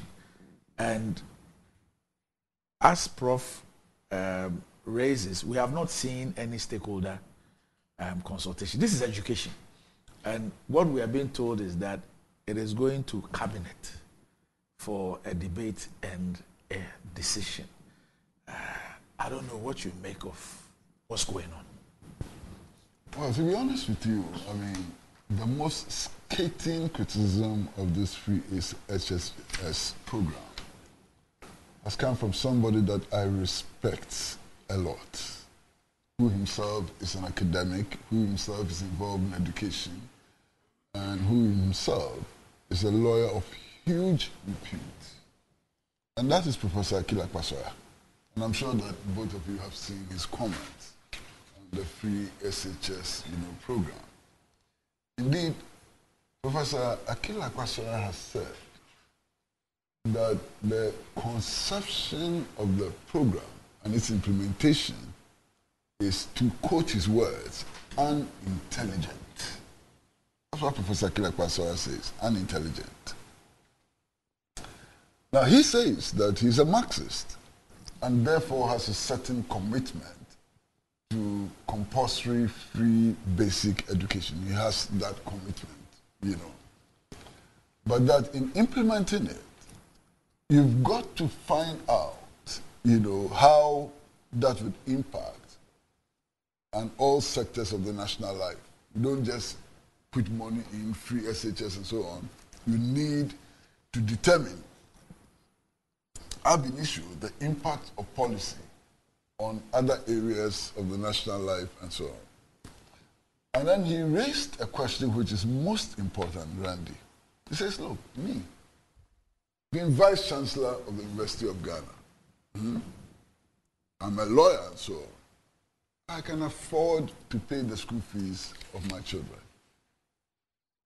How does it feel if you exempt people like me from paying school fees when in the rural areas, in the remote corners of this country, there are children who have no access to electricity, who are schooling under trees, who can't even have decks and so on, to write on. Okay. Now, the second person who has spoken so very eloquently, I don't normally admire him all the time, but on this issue, I think he's been quite eloquent, is Professor Adai. And his comments have been stated by Randy, so I need not repeat them. He's also spoken. Now, there's a third person, and that third person is most interesting. The current vice president, who is also the presidential candidate of the New Patriotic Party, had made the comment that you don't need legislature to implement the SHS program. That's most instructive. Dr. Bawumia says that you don't need legislature to be able to implement the SHS program. And in fact, that is in sync with what Professor Adai is saying. Okay. Now, are we now being told that for 7 years, the NPP administration illegally implemented the free SHS program? Was there a legal bar? Was there a legal restriction? There was none. So I'm so surprised that this legislation, we are making so much noise about this legislation. Unless we admit, or unless we say that over the last 7 years, it has been illegally implemented. If it has been legally implemented, why the rush? Then, Randy, there's an issue about the hierarchy of laws. Okay? The hierarchy of laws. And there's no doubt whatsoever that if you come to consider the hierarchy of laws, the 1992 Constitution is the supreme law of Ghana. Now, if the 1992 Constitution insists that we must make education free, how can you entrench anything about free education by going for, lesser laws and so on? Your laws passed in Parliament must be consistent with the 1992 Constitution before they can have any validity. Okay. So you have the Constitution itself making provisions for free education and so on. Why the need to go to Parliament for inferior legislation, and so on? I don't know. Now, there's something very interesting, and it is what I've noticed, that this whole move is more propagandist than administrative or legal. It's more propagandist. And I've come to this conclusion based on the statements which were made by the majority leader, Honorable Afenyo Makin. When Afenyo Makin actually came out and said that the minority, the so-called minority, was opposed to the bill, when the bill had not even been drafted, when even cabinet had not received the bill. And how do you oppose something which doesn't exist? That's a problem. Now, from the snippets we are getting, it does appear that the bill which has gone to cabinet for discussion and approval is going to make... Which is on its way to cabinet, we are told. It's not landed there yet. How long does it take to move from Minister of Education to Jubilee House? Well, let's say it's on its way. It depends on who's carrying it. Maybe a snail. Yeah. Maybe it's on the back of a snail, But whatever it is, that bill, from the snipers we are getting, is making substantial changes, massive substantial changes to senior high schools as they exist today. In fact, the entire education sector. Yeah. Because you refer to the Constitution, yeah, dealing with hierarchy of laws and all that, okay. So I was even going to raise a small issue. Yeah. And you see, when you look at the Constitution speaks about basic education, speaks about secondary education, and speaks about tertiary education.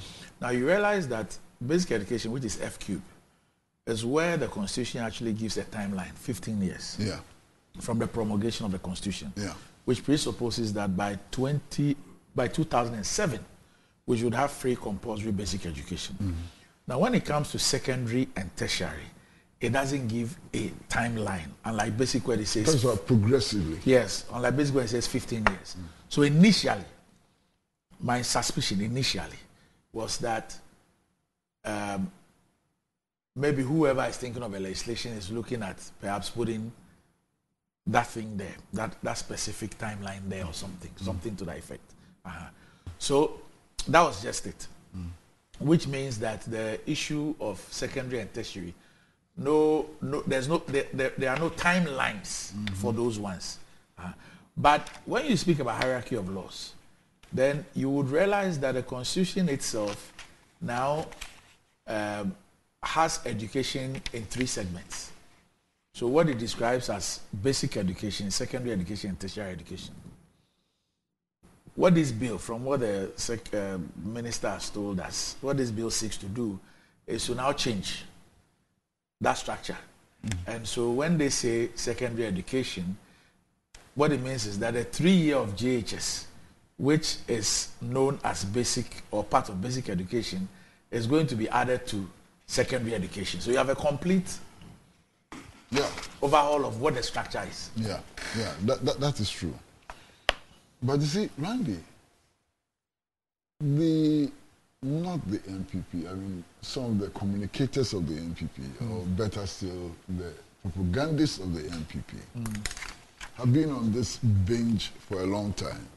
Which one? Claiming that review of SHS, or free SHS, amounts to abandoning it.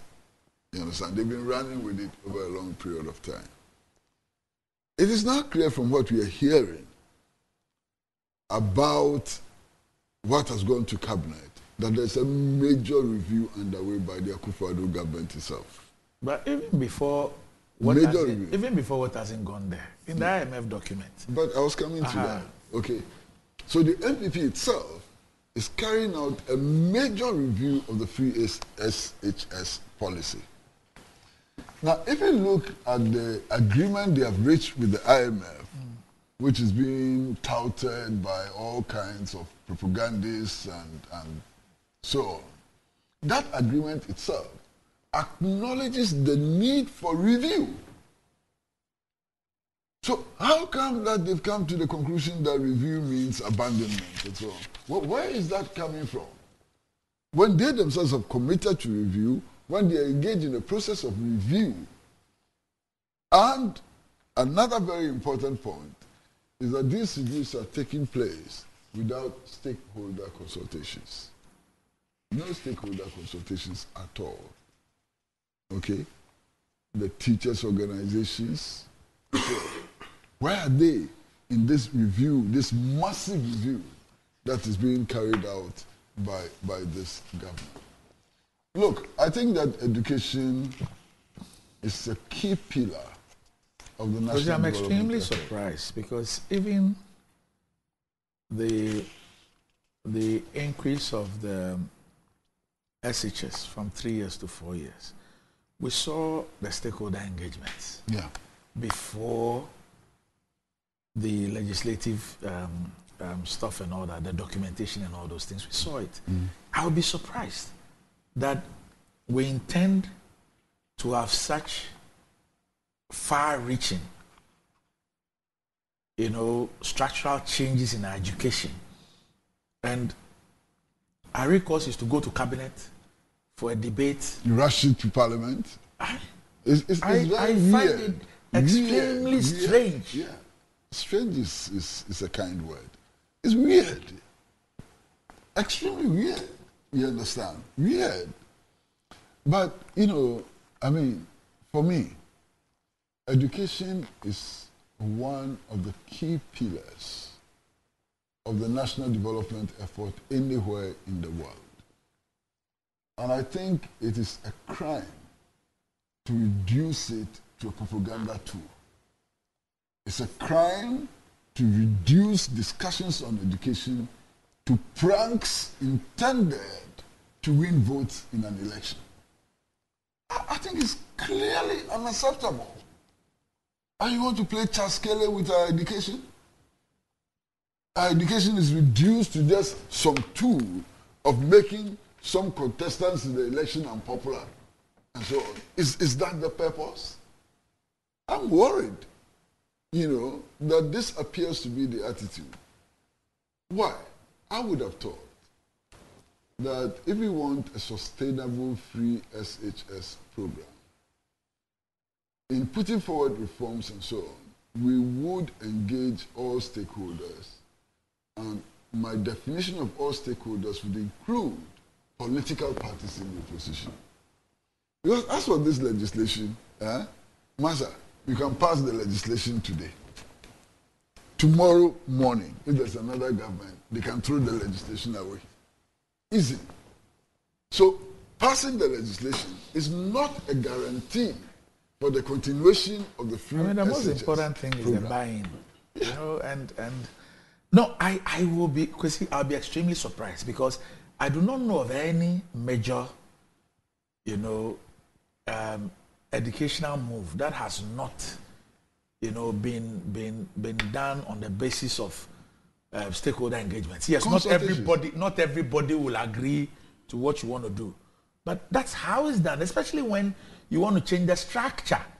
The first time in recent days in the Fourth Republic, this thing has come up in the manifesto of some parties. The issue of making SHS the termination point. And so people, I've heard the CPP, I've heard Dr. Indrom in the past. I think that in the NPP's 2016 manifesto, if I stand to be corrected, there was also something like that, and all these things have been canvassed. The person who made really a lot of noise about this in the Fourth Republic was Dr. Indrom, about making SHS the termination point and not doing BEC and all those things. Actually, he came with that policy from the Convention People's Party. He had been flag bearer of the Convention People's Party. So that's the when Convention People's Party was the first political party to advocate free education. Okay. So Indom came from the Convention People's Party with that. Yeah.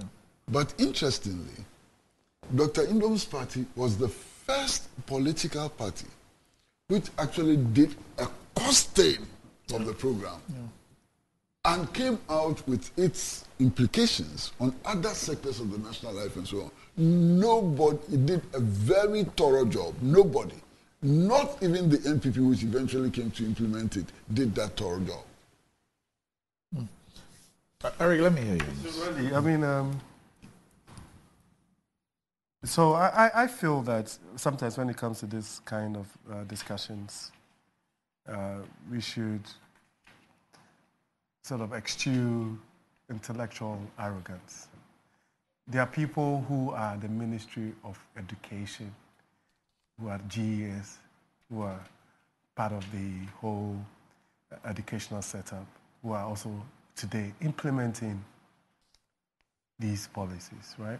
Mm-hmm. And so sometimes to hear things like unintelligent and all of those things, for me, should not be the way to have a discourse of this nature in terms of a national, of these national proportions. You can disagree.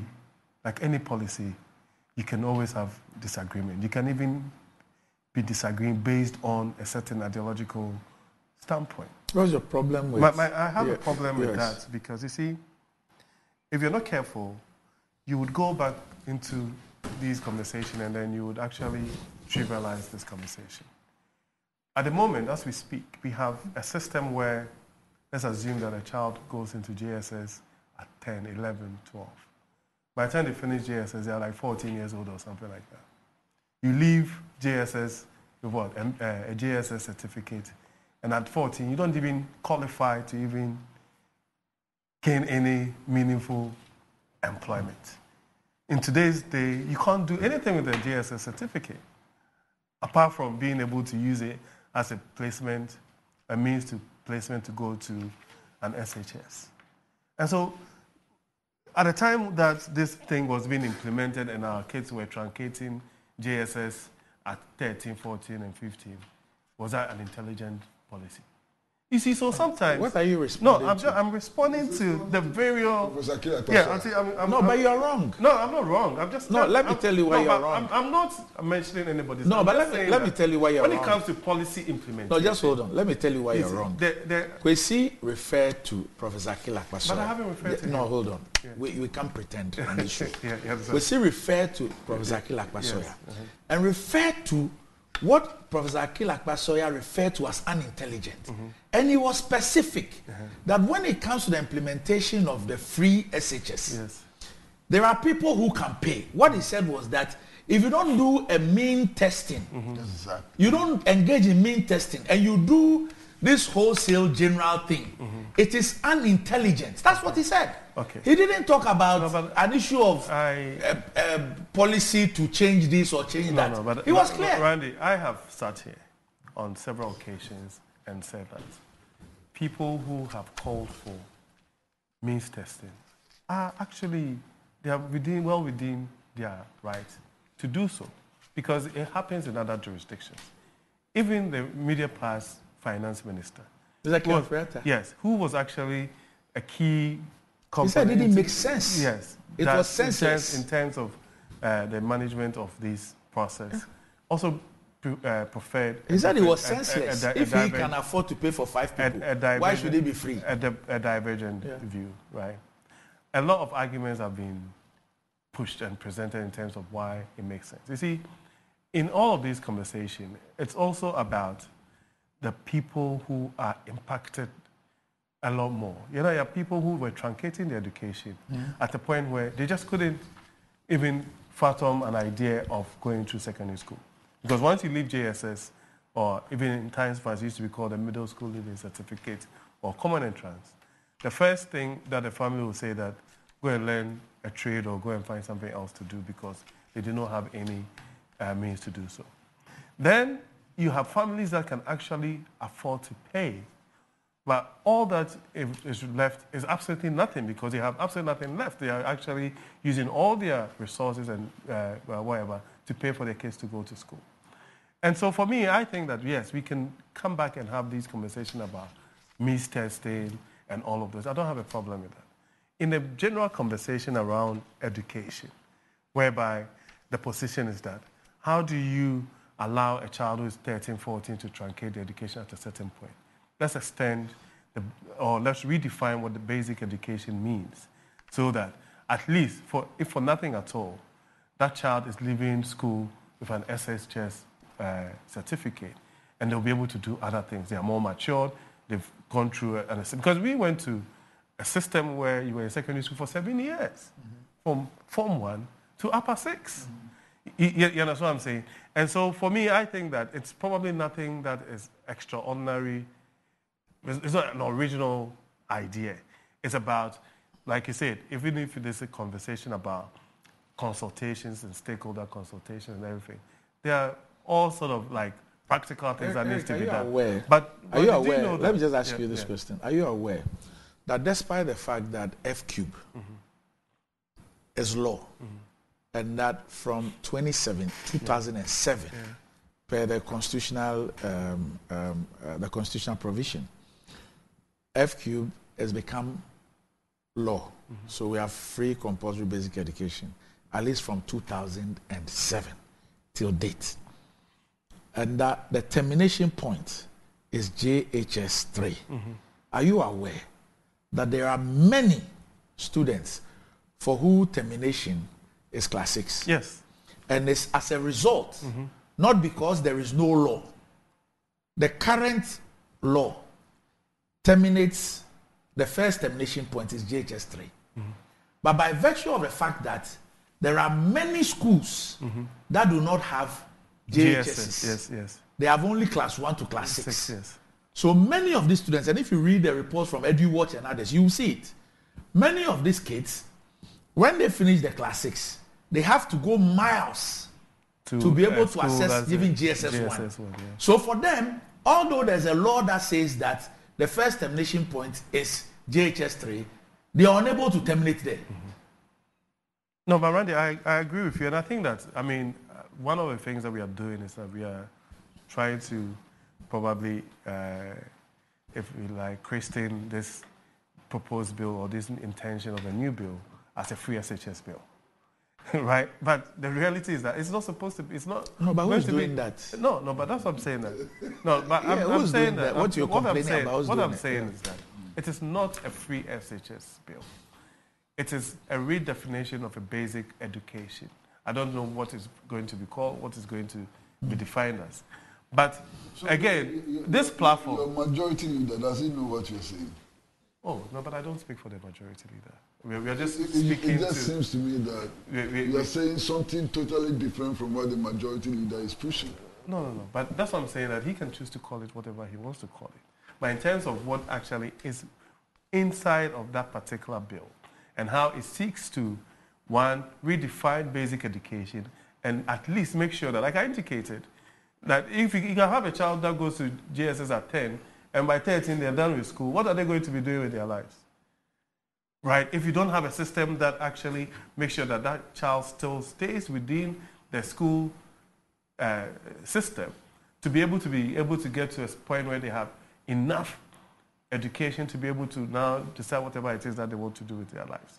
Right? So these are things that, and then in the redefinition of that, having secondary schools attached to this JSS school so that a child is in school from 1 to from 6 or whatever it is, or use the BEC as a basis for school selection alone, but not a point of truncation. These are conversations that we can have. My challenge, and I'm a proponent of consultation, my challenge with consultations, and even sometimes for people who call for these consultations, is that people are asking for a consultation, and they're already coming with an entrenched view or an intransigent position on the matter. You cannot consult with somebody like that. You know what I'm saying? So, whilst even this thing that we are doing... Why can't you? No, because if the person is already coming with a certain position, but all that I'm going to do is to inform you, my position. Well, exactly. Everybody who comes to the table has a position. Yes. However, many people... I use the word entrenched. Yeah, many people... Okay, many people... people could even have entrenched positions on the basis of what they believe, what they know, what they understand. But in the face of superior viewpoints or compelling reasons, they adjust. In every negotiation, people go with set, especially when it's even institutional representation, they go with set positions. Now it's up to you to let people see reason. It's up to you to critique all viewpoints there. And to find a way of, like I said, you won't get 100%. You shouldn't even be looking for 100% acceptance by everybody. Consensus, yes. But at least for you who sit in your office and all that and believe that, first of all, you see, the arrogance when it comes to policy formulation and implementation starts off with those who believe that they have the authority and power. They start off from the belief that I am empowered by ABCD. That's where the issue of entrenched positions and others will come from. Because otherwise, if you are even a Ghanaian citizen, now let me not be even say a player in the education, it's a Ghanaian citizen, and you hear that government is thinking of some serious structural changes to our education, and you don't hear any consultative process with respect to all key stakeholders in the sector, and that what you hear is that, the thing is coming to Parliament for the MPs to take a decision on it. Or one side does not want to support it. And the next thing here is that the minister says, oh no, we are sending it to cabinet for a discussion, and then from cabinet it will come to Parliament. How would you take it? But you see, Randy, I think that we're also missing a point. The whole essence of Parliament and in what it stands for, represents, is because all 33 million of us cannot go and sit in the chamber and make a decision. And even for the processes that these bills go through, requires that the parliamentary committees and that are responsible for promulgating this actually are supposed to now bring in these stakeholder groups and whoever is interested in this particular bill. Before he actually but you have worked, you have worked in the executive before. Yeah. You know that before you, let's, for example, GEPA, before you decide to propose any legislation and even submit it to cabinet through your sector minister, you would have engaged all the players in your sector and have taken their inputs and everything. That is how your LI or whatever it is will be enriched. Exactly. Before you give it to your sector ministry for onward transmission to cabinet. I agree. Not so. I agree. So you do not say that I have not done that. But because when the thing gets to Parliament, the parliamentarians Parliament will advertise for people to bring in memoranda, or the committee will have the opportunity of inviting people. And so it is okay. No, I'm not. That's not how stakeholder engagements work, especially even in the education sector. I'm saying that, you see, for example, as we speak, right, I think that there's also a lot of speculation here. It can never be the case that no stakeholder engagement has happened. You can also advocate for a lot more engagement, because maybe as we even leave this particular platform, somebody also comes out, I am an expert in A, B, C, and during the process, I was consulted, or people, they wanted to pick my brain on these things. These things sometimes also happen in the background. That does not come... Are you saying that? I'm just saying. If we're having stakeholder engagements on changing the structure of education and all that, we won't know. No, but Randy, this is not the first time we are talking about this redefinition of the basic education. This has been, like you say, Kwesi even mentioned, it's a conversation that's gone on even way before we even started this period, right? And that it's actually even in the Constitution and all of those things, right? You understand? So for me, I think that it's not. I mean, of course, I don't advise the ministry that does it, but I think that anybody that calls for more consultation has every right to do so. And if there's room for us to do so, by all means, let's go. The Honorable Deputy Minister of Education. Yeah. Which one? Reverend Tim Fojo. He has sent a text. Yeah. I want to read it. Read it. Okay. In fact, he intends for me to read it. So I'm reading it. It says, good morning. If dismantling barriers to access to quality education for the child of the poor is considered unintelligent by members of the elite, who are able to afford the most expensive education for the awards. If doubling enrollment in TVET stroke SHS from 800,000 to 1.45 million students is considered unintelligent, then I wonder what intelligent policy looks like. I'm presently in my remote village, Asin Kruwa, where I visited some of the 3,200 BECE candidates preparing for their BECE next week and reflected upon the several thousands of such students who during my time at Asin Kruwa DAJHS some 3 decades ago abandoned their brilliant dreams at JHS because there was no financial means to enter SHS stroke TVET. I was the only person from my village that year who could narrowly escape the fangs of poverty to enter Asin Manso SHS. Never again must we go back to the era where millions of brilliant young people were denied the chance to form part of the critical mass of the population empowered through education for meaningful national development. Good morning to my intelligent uncle, Mr. Pratt, and my intelligent friends, Dr. Randy and Eric Chum. God's blessings, Reverend Ntim Fojo, Deputy Minister for Education from Asin Kruwa. I think this is the most unfortunate text, exceedingly unfortunate text. And the arrogance of this text is baffling. You know, when it comes to education and the educational rights of the people of Ghana, Reverend Ntim Fojo has the audacity to compare himself to Professor Akil Akpasua, who for more than 60 years has been in the forefront of advocacy for educational rights, who became the youngest vice chancellor of the University of Ghana, and whose record at the university perhaps is unparalleled, and so on. Now you are talking about education, and you are running down comments of people like Akil Akpasua and so on. But, Kwesi, I hope you are not suggesting that Professor Akil Akpasua cannot get it wrong. He can get it wrong. Yes. No, everybody can get it wrong.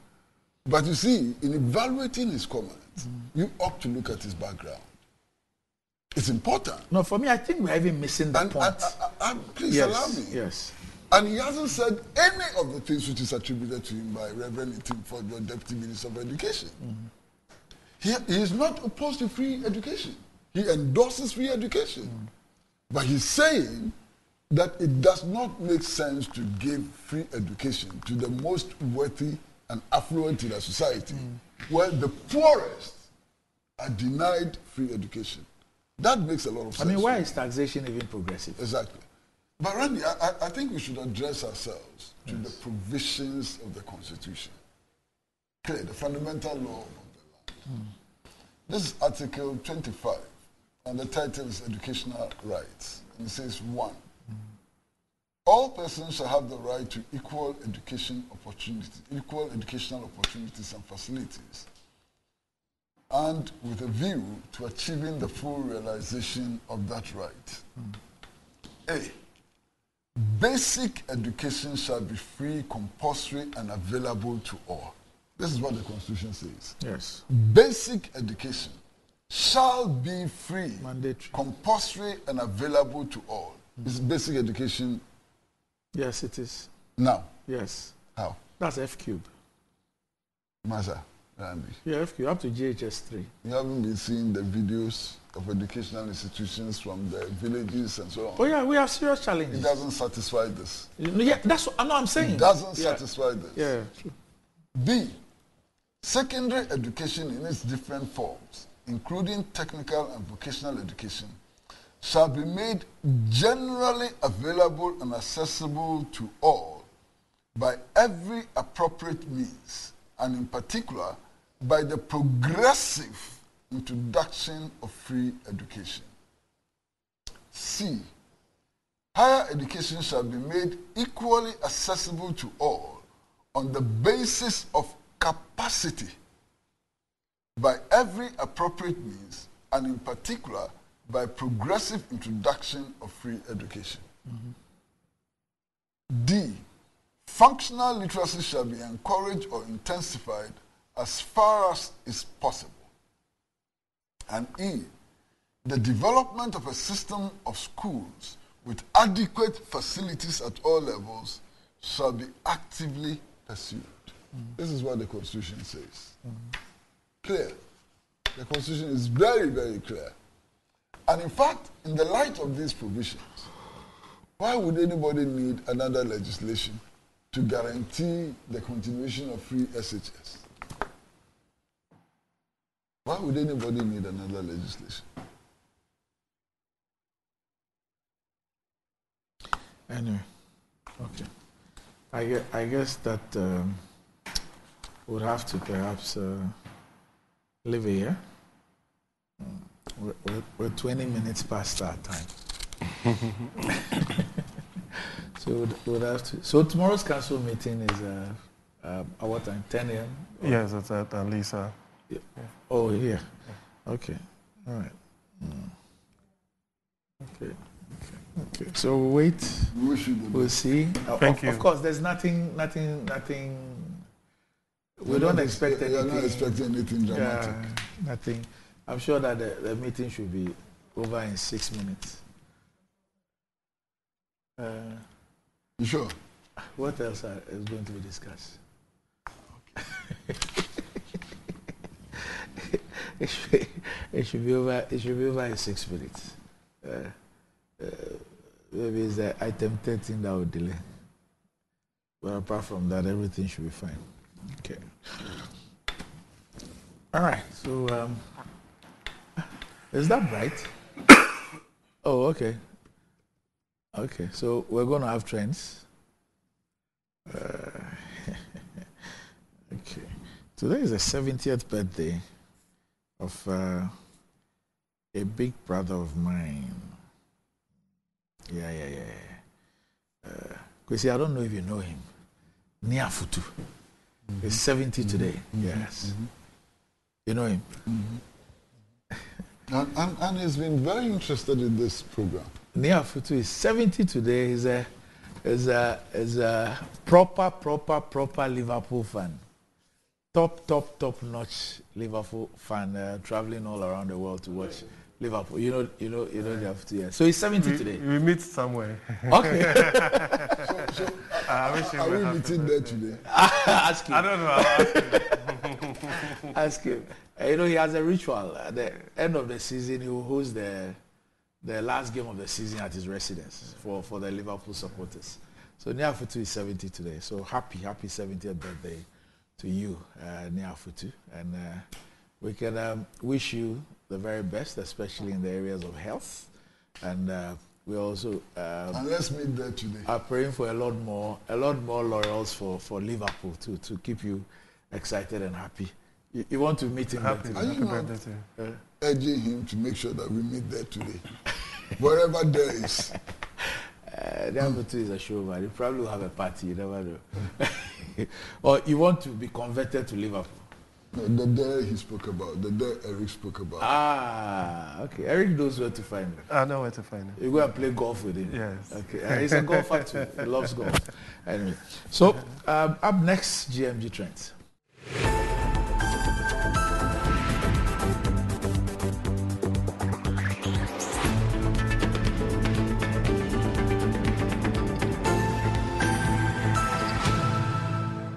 Right, it's time to check out what is trending on social media.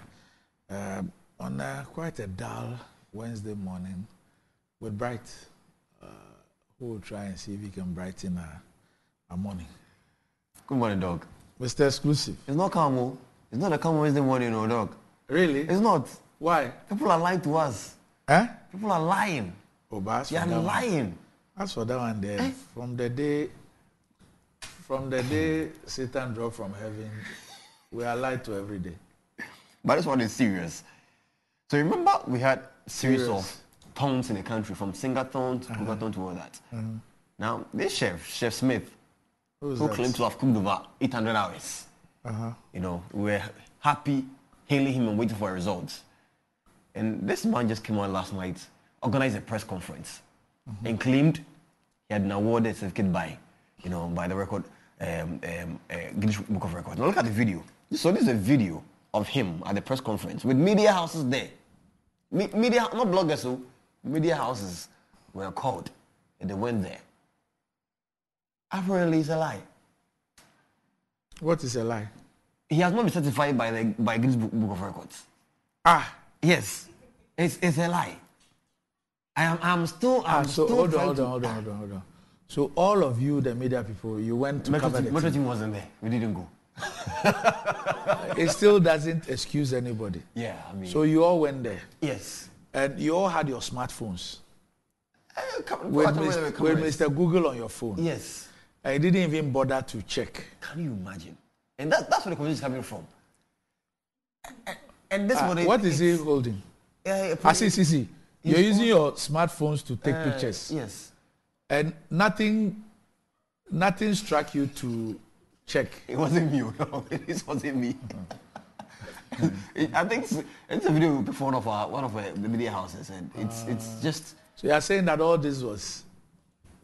Yes, it was fake. Yeah, fake. It was a lie.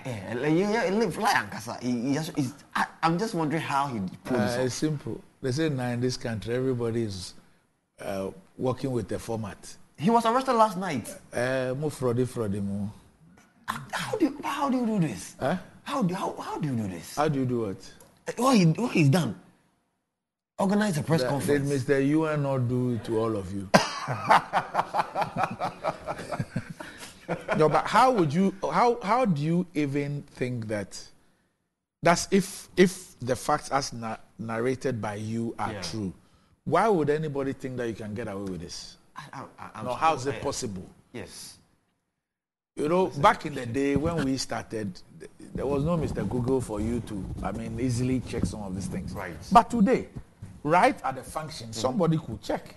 Exactly. Somebody could send a mail to the Guinness World Records, a mail. Yeah, to verify. Yeah, to verify.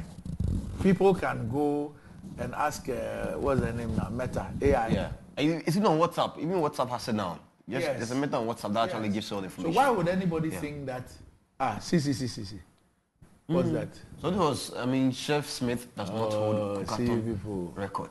That's after the confirmation came. After the fact. You know, we have to let them know. That's why we didn't go. So you want to tell me that as for Metro there, you fact check. You fact checked it. Exactly.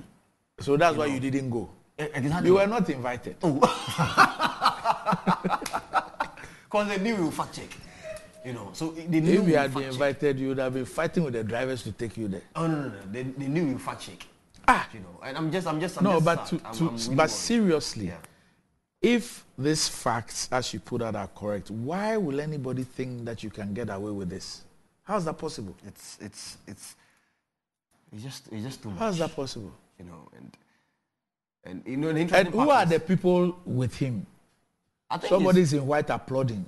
His team. And who is the lady too? He actually was part of he was supporting him. And there's somebody in the white jacket or something. His supporters. Oh, the media presence was huge. See me, if I tell them the media house that were there, you'll be shocked though. The media house is there, you'll be shocked though. They went. See the camera, it's big kind of camera, very big camera there. All of them went. All of them were there. This one is July Fool. And the interesting part of all this. So yesterday, it should have held the event on the 1st of April. Yes. No, but that would have been easier for us to, July Fool, pa. Oh. You know, news also came out yesterday that Sarkodie was performing at the opening games of the Olympics in Paris. Which was a lie, actually. We had media houses also reporting but Sarkodie didn't say it. No, but he didn't say it. But then when the news broke, media houses reported it without even knowing whether it's true or not. They didn't check. They also didn't check. Breaking news. Yes. And Sarkodie, DJ Mesa to later come out and explain it. Said, breaking news. So that's what people do. They were breaking news, you know. Breaking news. So yesterday, it was too much yesterday. Too big. So now you can't even tell the difference between the fake and because usually we used to say the bloggers were giving us the false information, but now mainstream media houses are also. Are many of you not even worse than bloggers? Yeah, I mean, after this, I can't even argue with you. Look, I want to see the media presence again. Show me. You want to see it? Yeah, please show him again. Don't show them. Show the media. It will come. You see them. The cameras are big cameras too. Very big. The big cameras. Yeah. Yeah. I see. But how do you print this? You see, the It's lady who just, went closer, she wants to have a close shot. Munkafra, why? Oh my goodness. Munkafra, media do it. This is just too much. Charlie, this guy be hard guy. Yeah. I saw you be Be hard guy. It's just too much. And the lady is his deputy chef. Yes, deputy chef. Okay. He's cooked all of you. Now we had me at whether the food he cooked on the day was even tasted good. And did you have major media houses reporting? Oh, you can see one logo on the tonight on the thing. Lot of the media houses were there, doctor. Okay. It's okay. Plenty of the media houses. It's okay. It's okay. Okay. It's okay. Okay, then it's okay. Okay. Then it's okay. Now, let's talk about Mohamed Kudus. Uh-huh. So I saw a tweet from Fabricio, one of the gentleman there who actually has Romano. who has more details about footballers and their Transfers. transfers and all Yes. that. He says the clause in Kudus' Has contract has expired. expired. Yes, the So that 85 means, million. He's free to go anywhere. Who said that? He's not free to go anywhere. No. Hey, If that is true, what it means is that you can't trigger the clause. You know, when there's a get-out clause, let's use this one as an example, the 85 million. Okay. What it means is that if his club wants more than that, they want more than that. You, the club intending to buy the player, you can trigger the 85 million. So you put a check of 85 million down. And by the law, they are obliged to release the player. That's if the player wants to go. Oh, okay. So what it means is so what teams do is that when they buy a player, that they can put that clause, a release clause. Right. In the past, we use a get-out clause, a release clause. So the release clause means that if we don't want him to go, and you don't reach an agreement with us, if you are able to pay that money, we are under obligation to release the player. But now that that said amount of money, yes. So there's no release clause. So in this case, even if they say they want 100 million for him, and you say you don't have the 100 million, there's no clause for you to trigger. Oh, right. Yes. Right. That's interesting. So you see that the teams, when they buy players, especially players who are promising or they spend a lot, they put a release clause because next year some other team can come and the player will say that I want to go. But would you want to see him leave West Ham? That's his decision. For me, it is not about leaving; it's about where he's going to. Okay, because you're hearing that there's a amount of money that's been quoted at him in those Saudi Arabia countries. It's his decision, but I won't advise him to go there now. I think he has a lot to offer in mainstream Europe for a few years before he considers that. That's just my personal opinion. But then, I mean, he takes a lot of decisions. And for what a lot of people do not know, Kudus is really, really involved in all the decision making as far as his deals are concerned. He's key. He's key. He's not that person who sits somewhere for some people to just take the decision for him. Okay. Yeah. So people underrate a lot of these players, but look, some of them are at a different level. At least it's good when you know what is happening. You don't end up and then the black side of everything. Yes, Doc. So it doesn't mean that once the thing has expired, you can pay £1 and take him. Okay, I'm not good at football, but then. So don't. My football knowledge is bad. You could have Googled it. Oh my goodness. And that's my first this morning. We are done. That'll be for the morning.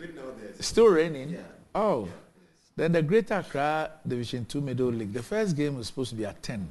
I don't know how the rains are going to affect it. But this afternoon, the weather permitting, there's a big game. A big game. Big game at Accra Sports Stadium. Newtown Stars versus True Democracy. Newtown Stars? Yes. In the Greater Accra Division 2 Middle League. Okay. This morning, I think it's Dambot and, how have I forgotten his other team?